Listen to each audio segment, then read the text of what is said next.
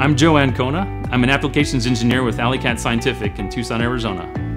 We have Ethernet-based protocols. We have RS-232, RS-485, and of course analog signals, which, number one, what do you have now?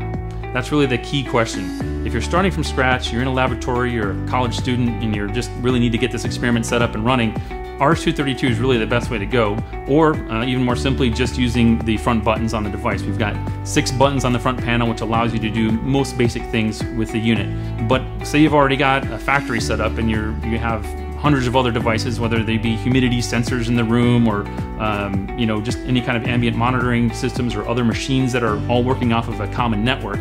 Alicat offers a lot of different protocols now, as we're speaking, in the digital communication world that will allow you to integrate an Alicat into that existing structure, whether it be Profibus, Ethernet IP, which is very common, Modbus, which rides on top of RS-485 or RS-232. We have a lot of different choices there, and I think that's where Alicat really excels, is that we're adding more continually, but we have a very large host of existing protocols that you can use to integrate into current systems that are already up and running. The way most industrial protocols work, there's a few that are managed by organizations like CIP, and there's other companies that have created the particular industrial protocol. I think there's almost 40 industrial protocols out there right now that are being used today. Some of them are as old as 1970s, and some of them are as recent as just the last 5 years.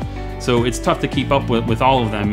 You'd have to study all these different ones and see which one works best for your company. But most of the time, the companies that we deal with already have one that they've settled on and have been using for years, and it's just a matter of us putting that particular software set on there, or chipset, or circuit board to accommodate that, and then all the digital communication happens internally for us, and then we spit out and get back the data from their particular host controllers, whatever that protocol might be. Alicat's always striving to be a component, an instrument that can be used in a lot of different situations and put in and replace other components and be a part of another network that already exists. So when it comes to communication, I think our strongest suit is the fact that we're able to accommodate many different protocols and be able to be integrated into systems that already are existing. The conversation always starts either with one of our applications engineers or a field sales representative, and they come to us with their problems, and we do our best to solve those problems using our instruments.